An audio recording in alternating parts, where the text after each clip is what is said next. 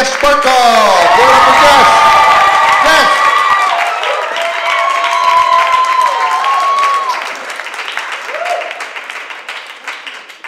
Hello, everybody. Hello. I have some news for you.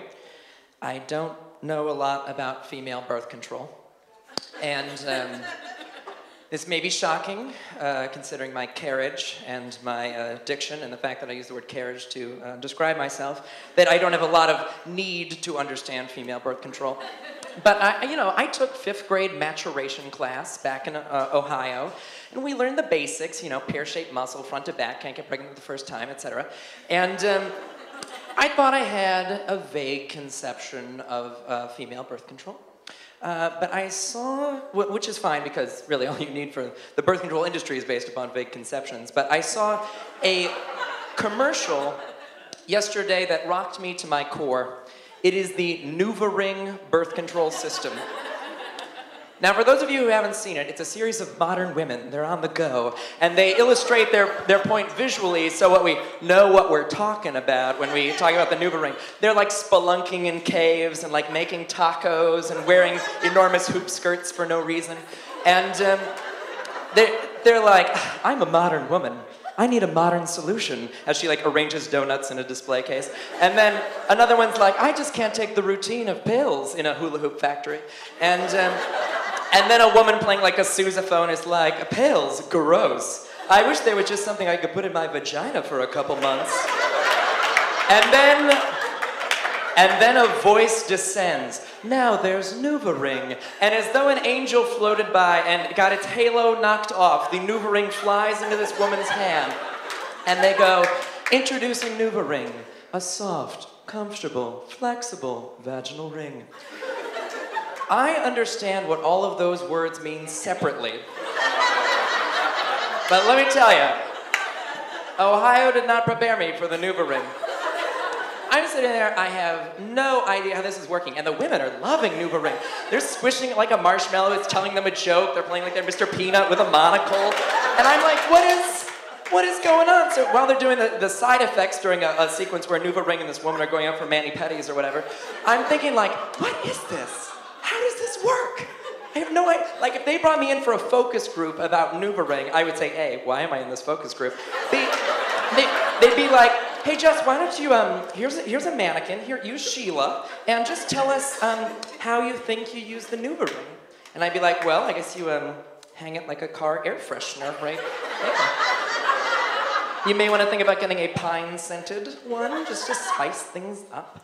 But ladies intuitively knew how to use the NuvaRing. But my feminine intuition was spotting a design flaw this whole time, which is that it is a ring, which by definition has a large empty part in the middle through which objects can pass, such as sperm or the Lord's hand, if you were educated in Ohio. And the only way that I could have confidence in the NuvaRing is if it worked like the portal from the movie Stargate, where things went in it and then bzz, another dimension. They were just zapped away through time and space. Every ejaculate, bzz, give me liberty, or give. Oh my God, what the hell?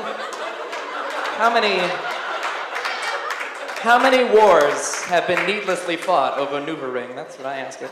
But I did some more research because I'm unemployed. Just kidding, I'm a professional comedian.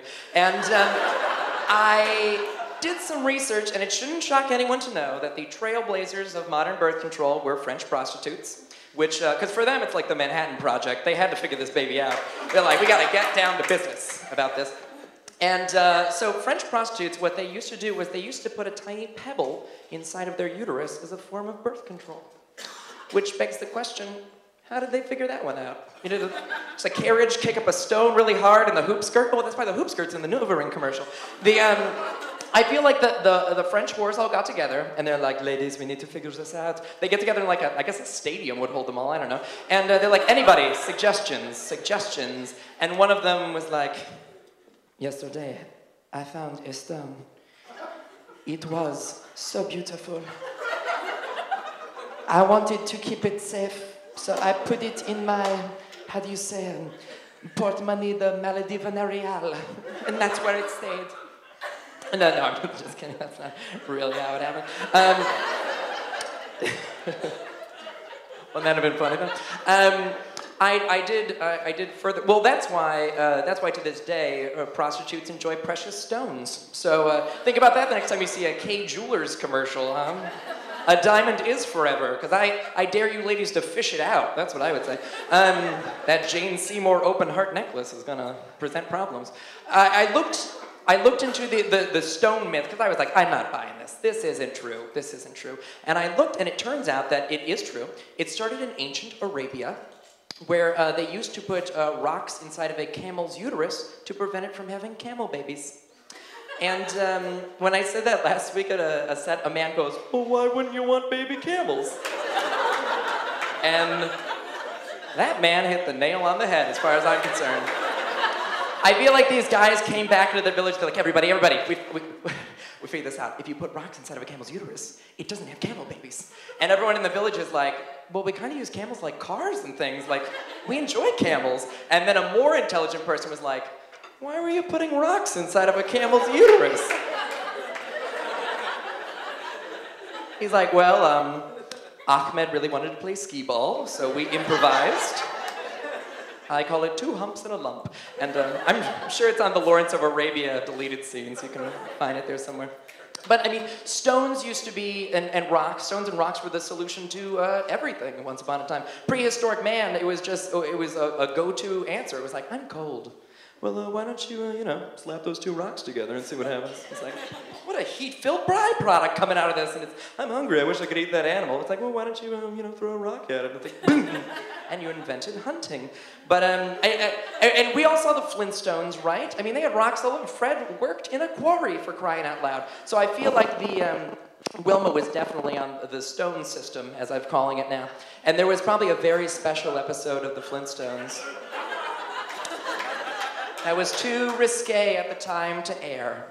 But now we can delve it out of the archives and we can see, Fred comes home beleaguered and barefoot to the cave and Wilma's there crying and he roots through the nightstand, he finds the little sack of rocks and he's, Wilma, what is this? And she's like, I don't know, Fred. What are you yabba dabba doing? And she's like, we're not ready. And he's like, no system is foolproof. And 9 months later, they have a little girl named Pebbles. Thank you. See you later. Bye.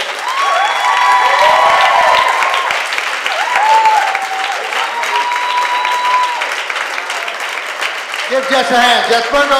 Yay!